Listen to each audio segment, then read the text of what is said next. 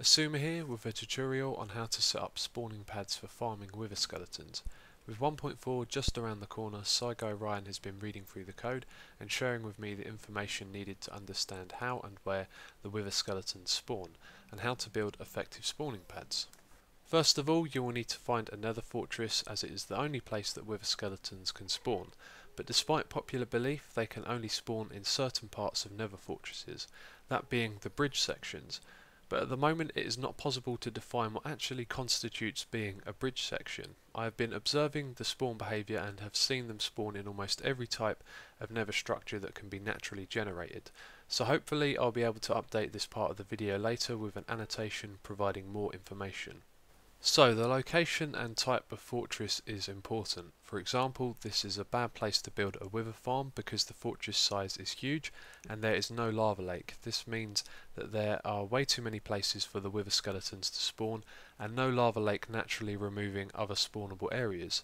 Since wither skeletons spawn like regular mobs, having little spawning area outside of where they can spawn is also very important.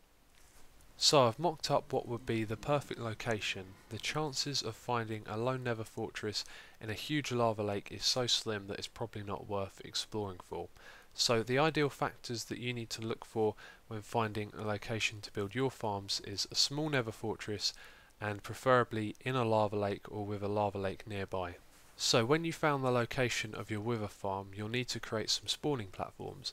The way to do this is to pick out a bridge section, and we are still unsure of what defines a bridge section, but this is clearly a bridge and I've seen wither skeletons spawning here before. So wherever there are nether bricks naturally spawned, the chunk that those bricks are in become the chunks where the wither skeletons can spawn. So now I'm going to show you how to use the F3 tool to find out what chunk you're in and if it's one that a wither will spawn in. So if we press F3 on the left hand side, we need to be looking at the X, Y and Z coordinates, mainly the X and Z, and on the right hand side of all of those numbers you'll see C23 and then in brackets 11. So C is the chunk number and the brackets are the block that we're on within the chunk. So it's mainly the brackets that we need to be looking at, but right now we're on the edge of a chunk. If you look at Z it says 15, and if I take a step back it says 0, and the C number changes from 69 into 70. So this is one chunk and behind it is another one. Now there's no naturally spawned nether bricks in this chunk here, so that means that withers won't be able to spawn in it. So to build a spawn pad, what you need to do is come over here. Let's find a chunk that has some naturally spawned nether bricks in, like this one, and you can see that the edge of this chunk is right here. This is where it starts, this block here. So we can go in this direction all the way to where it says 15. And then I've moved over to 0, so we're now in a different chunk, and this one the withers can't spawn in. But if I move back to where it says 15, you can put blocks coming all the way up to here and the withers will be able to spawn on it. So if we go in this direction all the way down to 0, this is the other corner of that chunk, so you can build your platform all the way out to here, and that is basically how you use the tool. You just need to identify the borders of the chunks and make sure that the ones you build your platform with have naturally spawned nether brick in them.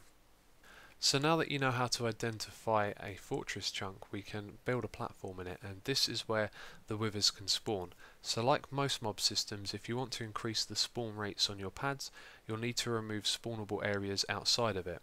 In the nether that can be an especially tedious task of either removing tons of netherrack or half slabbing blocks or covering them with lava across large amounts of terrain. It is also important to note that wither skeletons can spawn anywhere inside of the chunk and not necessarily on your spawning pad or in the fortress. I also think it's important to point out that the blazes now spawn under the same conditions as the wither skeletons, so when you're farming these guys you're going to get a load of blazes as well, and the wither skeletons are strong, the blazes can set you on fire, and it's recommended that you should be well prepared for farming these guys. So that includes fire resistance potions because the blazes will set you on fire. I would also use regeneration potions because the wither effect is quite like poison, and of course make sure you have some good armor and a good weapon. So this tutorial has provided you with the information for creating effective spawning pads where the wither skeletons can spawn, and the next step is up to you. Now that you can isolate the areas in which withers can spawn in, there are many ways to automate the farming process using traditional mob trap designs. So as always, thank you for watching and I will catch you next time.